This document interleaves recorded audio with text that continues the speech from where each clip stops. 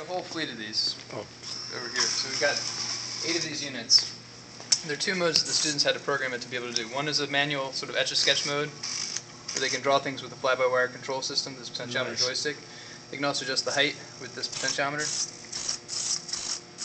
all the gears, So gear racks, everything made out of plastic was made on the uPrints. Wow.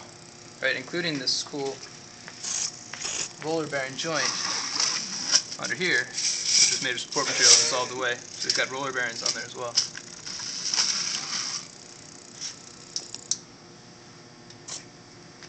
Fantastic. There was an automatic mode where the students had 2 minutes to be able to print out whatever pattern, shapes, text they wanted on an index card.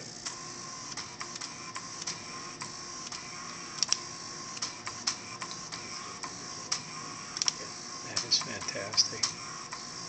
Can you bring up the code? Yeah. Please. So the academic side of this project was to teach students in this mechatronics course how to program stepper motors, DC motors with encoders, and RC servo motors, and to understand the pros and cons of using each one of these different types of motors. Fantastic.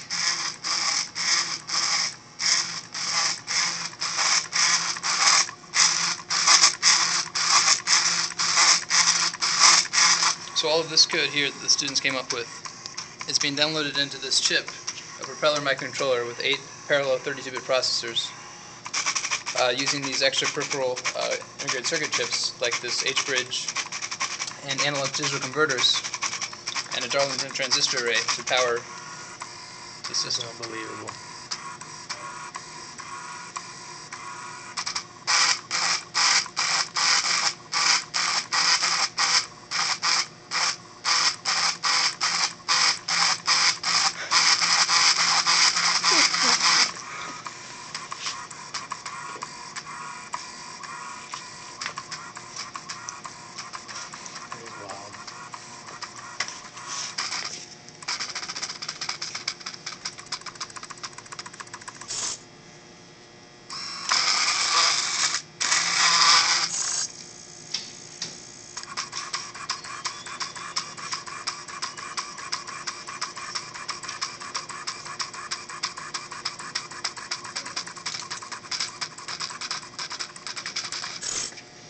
So we have the uPrints and we have UVA's uPrints.